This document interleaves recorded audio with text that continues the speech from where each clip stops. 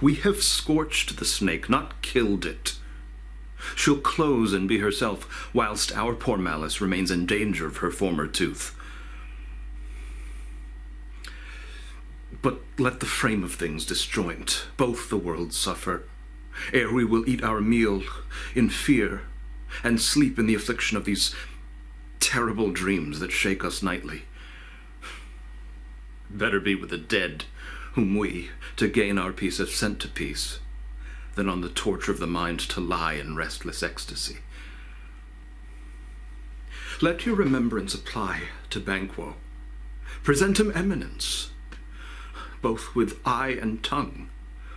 Unsafe the whiles that we must lave our honors in these flattering streams, and make our faces vizards to our hearts, disguising what they know.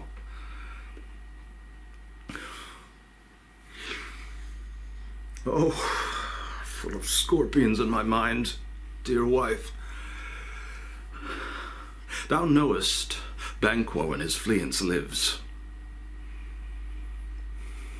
There is comfort yet. They are assailable.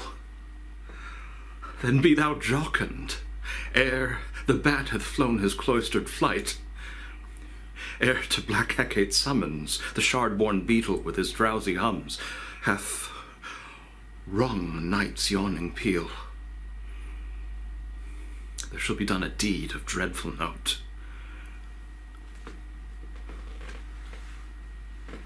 Be innocent of that knowledge, dearest Chuck, until thou applaud the deed,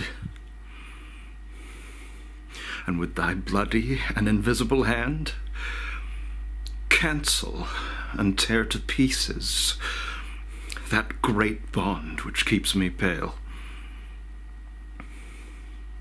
Thou marvelest at my words, but hold thee still.